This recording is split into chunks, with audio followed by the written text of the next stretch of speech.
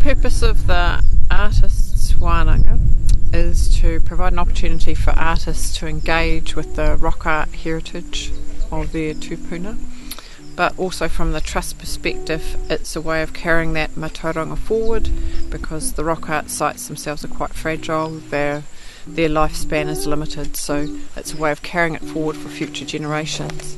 We got a grant from the Ngāi Tahu Fund to assist us with running this wānanga, and without that grant we wouldn't have been able to run it, so greatly appreciate that. And on another level it's providing us an opportunity to learn more about the art from a different perspective, because the artists see different things than we do in the art.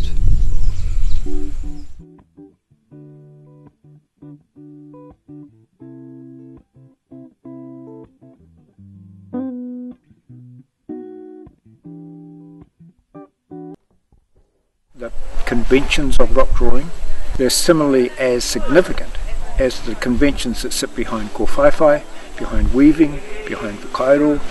All those conventions have vast knowledge behind it. And so there's vast knowledge behind our rock drawing. We need to find ways of, articulating that knowledge, finding ways for people to encounter that knowledge in their own way. I think that the Te Ana Rock Art Centre is one way that people can start to pick up on that mātauranga that's there. But I do think it needs people to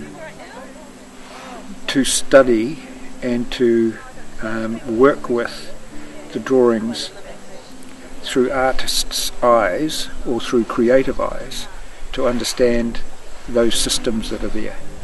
And then we've got people like Brian and Amanda who come from, you know, the opposite end of the academic scale, if you like, from the archaeological side. And then we've got our people, our local whānau and families from the areas where the rock art is, who know the stories about what the rock arts might mean and what their significances might be. And so all those things need to be brought together. The knowledge of the rock art is part of the knowledge that makes us Ngāi Tahu. Koina, he pai noa ki te titiro ki ngā whakāhua ki roto i ngā pukapuka me te ipurangi, engari he pai ake ki au ki te kiti te wāhi i noho ai ngā tūpuna, i noho rātou i whai kai, tō rātou kainga o ngā rā mua. Ai, me te kiti i ngā mahi toi, he ha o rātou, he ha ngā mea whakahirahira ki a rātou. Tēnā he te mea rau e ki au. What we're experiencing here at the moment is just stunning. It's quite overwhelming, really. Just being with the works from a wairua perspective, I suppose, of, you know, just feeling the spirit of the works, being with them physically, you know, is so important. You know, for us to be here as a group with them as well. I think it's really important, you know, to come to mihi with the works. As far as responding to Ngāi Tahu visual culture within your work, there's conversations here that are important, and I think every one of us who are here and others who have been here before can find ways to respond to it in our own different ways, in the ways that we know in the past, and bringing what's happening here now to lead us into the future, I suppose, of making it relevant for us as artists, but also making it relevant for the rest of the iwi, I think, too, you know. My view is basically that art is a work that expresses a life philosophy. In this case, the intimate relationship with the landscape, and the rock art really is the closest medium that does that, to my mind, where you're actually applying your ideas and your philosophy to the earth itself. People from any culture can appreciate the artwork that has been done. We did have Professor Jean Klotz from France out here very recently, who is a world expert on rock art, So on a world stage, this artwork features very highly. I've always wanted to have a look at all these things, and for me it's an exploration of part of my heritage and my whakapapa and my journey to find that out. So it's really part of, you know, what I want to do, and also the imagery is really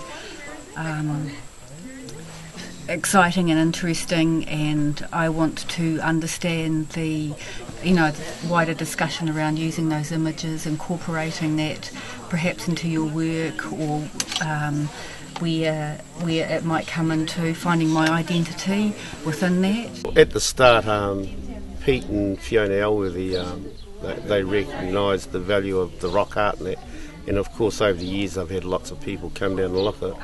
So to try and preserve it, they've sectioned off a certain area here, and it's been put under a QET covenant, and so at that stage Arowhenua was invited to come and work with them.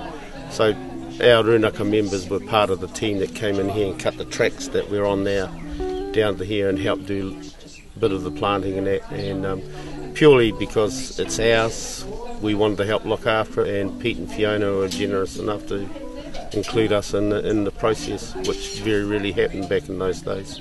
The belief is this valley we're in, there's more valley that runs up here. It's pretty obvious that the mole would have been hunted, chased into the swamp area that's here, and our people would have harvested them. Also, up on the cliff tops there's what I think are very old shelters that have been made out of limestone, because they're too unnatural to look natural. They're obviously been man-made shelters and that, made out of limestone slabs.